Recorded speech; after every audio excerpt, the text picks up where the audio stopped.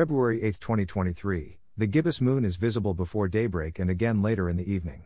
With brilliant Venus and Jupiter in the west-southwest, Mars marches eastward against Taurus in the southeastern sky.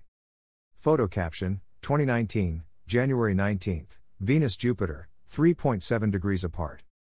By Jeffrey L. Hunt. Chicago, Illinois, sunrise, 6:56 a.m. CST, sunset, 5:15 p.m. CST. Check local sources for sunrise and sunset times for your location.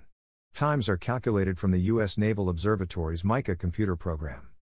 Jupiter's Great Red Spot's transit times, when it is in the center of the planet in the southern hemisphere, 2:02 UT, 11:57 UT, 21:53 UT.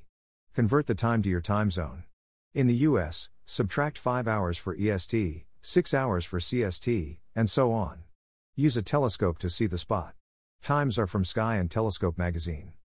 Here is today's planet forecast. Morning sky.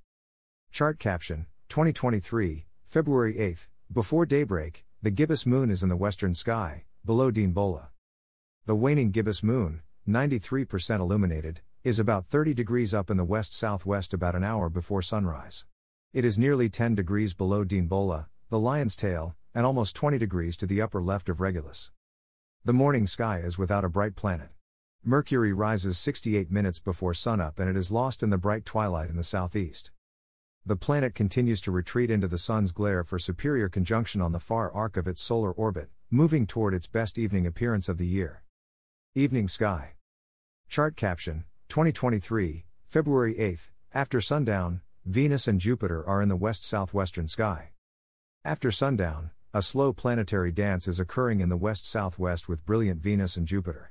At 45 minutes after sunset, the evening star is nearly 15 degrees above the west-southwest horizon and 21.6 degrees to the lower right of Jupiter. Venus moves faster eastward than Jupiter and overtakes it on March 1 during a close conjunction. Conjunctions of this pair occur every few years. The next observable pairing occurs before sunrise on August 12, 2025. A conjunction occurs May 23, 2024, but the two planets are too close to the Sun for easy observation. Beginning February 20th, Venus moves to within 10 degrees of Jupiter. The two brightest star-like bodies are in close proximity. By March 12, the gap is larger than 10 degrees when Venus is east of Jupiter. For several days, the two planets are easy to see and track from night to night. Chart caption, 2023, February 8, during evening twilight, Mars is high in the southeast, to the upper left of Aldebaran. Farther eastward, Mars, high in the southeast, is marching eastward against Taurus, 8.4 degrees to the upper left of Aldebaran and 11.0 degrees to the upper right of Elnath, the next bright star in the conjunction sequence. Chart caption, 2023, February 8, after twilight ends, Mars is visible against Taurus. Wait until the sky darkens further, but before the moon rises nearly 4 hours after sundown, to see Mars against Taurus backdrop. In urban and suburban settings, a binocular helps find the dimmer stars. Aldebaran and the Hyades star cluster make a letter V that is the bull's head. The Pleiades star cluster, also known as the Seven Sisters, rides on the bull's back. Elnath and Zeta Tauri dot the horn's tips. After Mars passes Elnath on March 9, it moves between the horns 2 nights later. Then on the 14th it passes Zeta Tauri, marching into Gemini on March 26. Chart caption, 2023, February 8, 4 hours after sundown, the gibbous moon is low in the east, near the star Zavajava.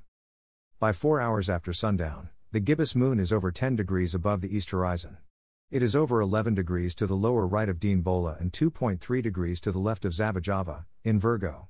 The second star is likely overwhelmed by the moon's brightness. To see it, block the moon's glare with your hand or the edge of a building. Check the moon's location compared to Zavajava in the morning before daybreak, to see how the lunar orb moves through its orbital path compared to the sidereal background.